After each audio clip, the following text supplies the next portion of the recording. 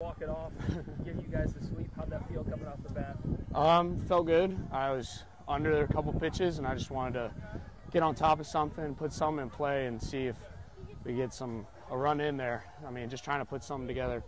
Did it feel like eventually you guys were going to break through just with all the runners you guys had on base today? No, yeah, for sure. And I mean, Shaq, of course, lined the ball into center that I thought was down the whole time. I knew even from when we were down 2-0 that we were still in the game, and I knew we were going to put something together at some moment and then come back and win.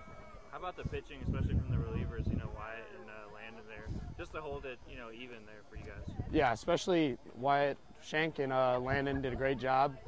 Landon, especially coming out here, battling some tough conditions, he did a really, really good job and held a couple scoreless innings for us in a big moment.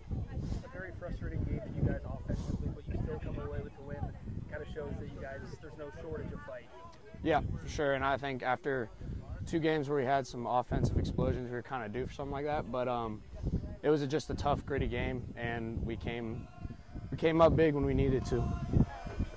Is that good? Thanks. Oh, right. I wanted to ask you about your hit streak. It's at 15 games. I don't know if you knew that, but it's nice just to get that going at the end there. I did not know that. It's a good. I guess that's nice though. But yeah. I'm glad we're winning. That's all I care about. So. Thanks, man.